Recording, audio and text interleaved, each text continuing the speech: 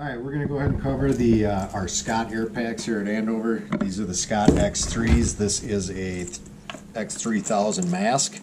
So inside this mask, you've got the straps here to tighten it, your head basket, and then of course the mask itself, along with our voice comm over here. So if we talk about wearing this and cleaning it, you'll see you got your name on it. This is your own individual mask. Own individual voice comm.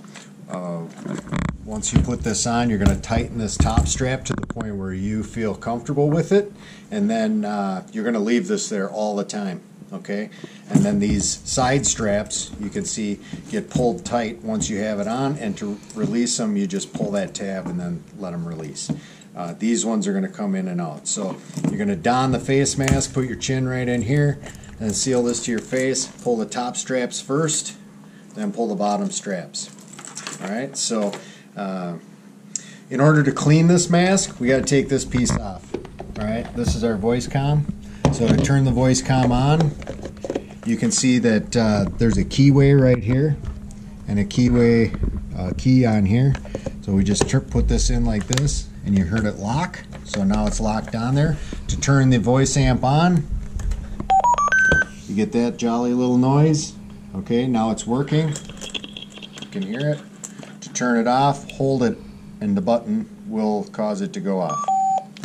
Alright, if you leave this on 20 minutes and it will shut off all on its own.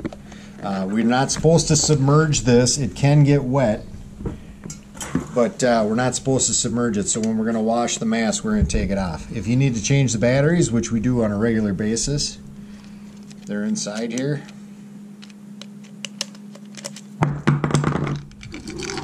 Right there, 3 AAAs. The orientation is right here. Alright, so that's that.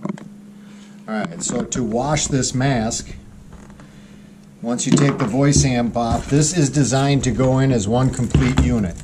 So what we typically do is use Dawn dish soap, put it in some hot water, and if this basket is not dirty, because it's under our hood, I don't wash it. So I'll dunk this in, swish it around, swish, swish, swish, and then rinse it out in warm water, and then leave it out to dry. Don't place it back in your bag, because just like anything, it'll get moldy and icky and stinky. If you feel that you need to clean it even more thoroughly than that, you can take your nose cone out, like this, and wash this and wash deeper down inside. Okay, when placing this back into the mask itself, you've got to fit this seal around here and fit it around here. So it's a little more difficult than it might seem at first. So we're going to pop this in here like this and make sure that when I look in here, these tabs are connected appropriately. This is fit on there, and now you can see that I'm going to work this around this other fitting in here. Okay, it's important that this is put together right, otherwise it'll get really sloppy around your face, and you can usually identify the people that have it incorrectly installed, because it'll be like up near their eyes or something like that after a while of wearing it.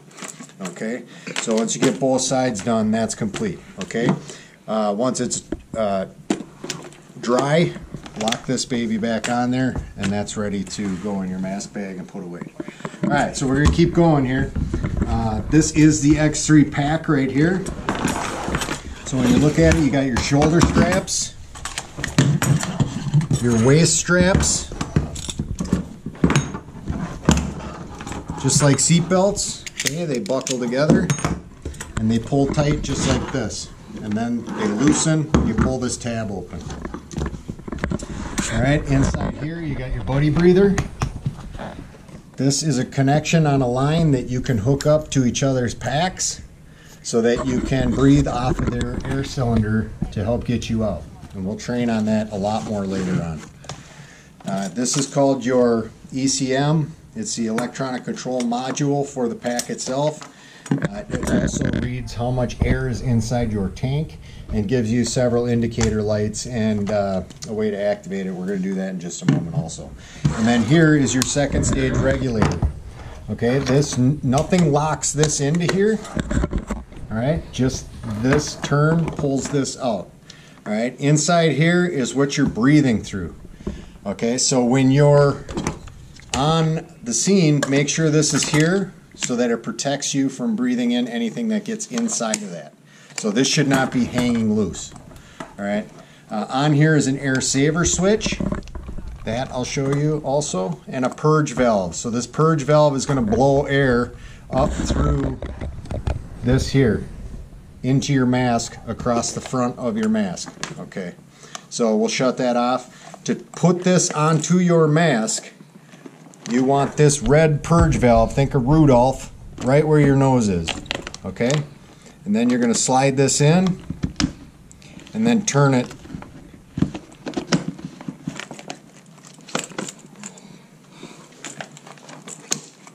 to the side like so. Okay, now the click you heard is this button right here. Okay, so to take it off, we're going to pull it off just like that. All right, simple enough. So once it's on the mask, this purge valve is going to blow that air across the front of the mask. Okay, so if it gets fogged up, you can purge and send air up to unfog the mask. This air saver switch, if you take the mask off your face once it's been activated, you're going to have to push this button to stop the air from free flowing through, and you can leave your mask hanging like this from your belt if you want, or from the pack. Okay, so here we're going to install a bottle onto the pack. So here's the bottle. This is a 45-minute bottle. You can see that there's an air indicator on each side. This should be within 10% of full. So if it's 4,500, you could be 400, 450 pounds less and still be considered full. We'll talk about filling this in the next video. This bottle slips right in here like this, either through the top or the bottom. This rotates here, so if you're in a position where it won't go in, pull this back until it clicks, okay? So you can line it up that way. Now the buckle over here is going to cinch this up. It's supposed to be a little sloppy in here, so never tighten this up to where it's super tight and you got to crank this down. Okay, so now we've got our air cylinder installed. We'll talk a little bit about this. It's still reading 0 because we haven't turned our valve here on. But if we want to check the batteries on this pack, we got 2 indicators. So I'm going to hold this yellow button down. You can see the light there. Turns green, that means the batteries in the pack are good. If it turns yellow or red, they're obviously depleted or need to be replaced. The batteries are here. Alright, so now we're going to go ahead and power this up. You'll hear the chirp to begin with. And there's my switch right there. My purge valve was open, so I'll go ahead and shut that. I want to make sure that my gauge here matches the gauge on the bottle. So, and that's within 10% also. Okay, so now we're aired up. Because this pack is not sensing any motion, it's going to alarm. If you wiggle this portion down here, it will shut off. That's in place so that if you pass out or you get knocked out or something, and you lie motionless, the alarm is going to activate to make sure that we can find you. All right. If you get trapped and you're still moving and you want to call for help, you're going to hit this button right here. Okay. If you want to shut it off, hit the yellow button over here twice. All right. So that's activating your pass alarm. All right, other than that, if we're going to shut this thing off right now, now we've still got air on here. When we decrease this and air gets down to half, your heads-up display, which is here, is going to show you when it gets down there. So it'll be full green, and now it shows you that you're alarming. So this is to tell you when you're wearing what it's doing. So now you see you're getting down to yellow. You know that this your air is depleting, and that you're getting down to the red. So if we go even further, that's your 5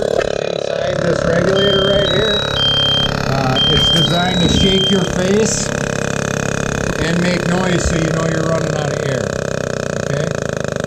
And you're going to see red in there flashing. That means you're out. Okay? So we'll empty this off, and then to reset this, because it's going to continue to go off, we're going to click this twice until you hear that loud chirp. All right. So when you don your air pack, you're going to want to put this on like a backpack, and you want to tighten these shoulder straps first. Okay? So tighten it up onto your shoulders, put the air pack around your waist, and then tighten the waist straps. So it's designed to kind of rest on your hips, and then you can snug everything up. It's going to take you a while to figure out how you like best to wear it, but that's a brief overview of how this pack works.